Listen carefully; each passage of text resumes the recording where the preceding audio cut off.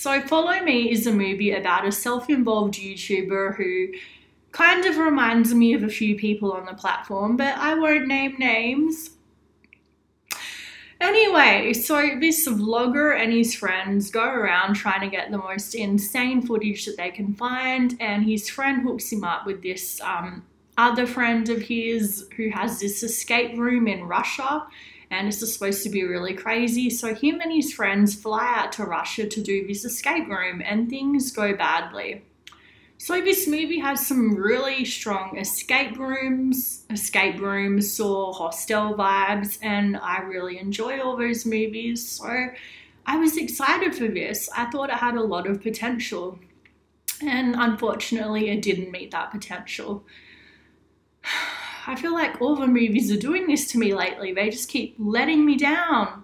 I saw this one movie, Vigil, yeah, that's it, Vigil. And it was so bad I actually had to walk out of the movie. I don't know if that's just me or I don't know. I just feel like I'm on a really bad streak with movies lately. I need something good.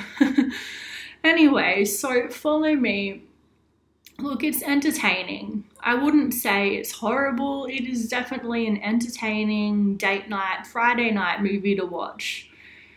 As for the acting, it's pretty okay, you know, it's nothing special. Cinematography, it's alright. We've got some pretty cool shots of Russia.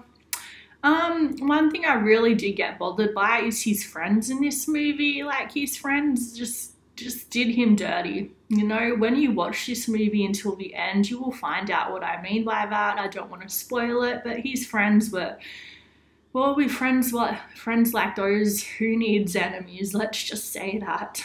So one thing about this movie that I found really frustrating is the fact that it didn't have Russian caps. It should have had subtitles because so much of this movie was in Russian, and you were pulled out of it constantly because you couldn't understand what they were saying, and it was just really frustrating.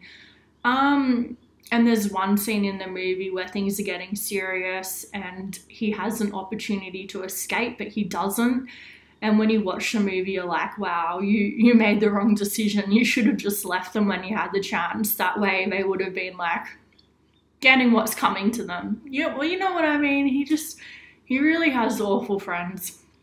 And the end scene of this movie, the very end scene, they're all just standing around filming, and I won't go into spoiler territory. I won't say what they were filming, but they were filming him doing something that could get him in a lot of trouble. And it's like, why didn't anybody stop him? You were just standing there watching him. Like, anyway, look, I just found this movie to be a disappointment, and it had a lot of potential. Like I said, it could have been better.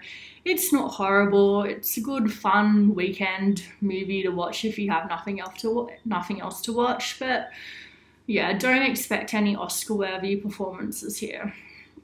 So let me know in the comments down below. Did you love it? Did you hate it? What did you think of it? And honestly, I think I'd give it a 5 out of 10. So please help me out and subscribe.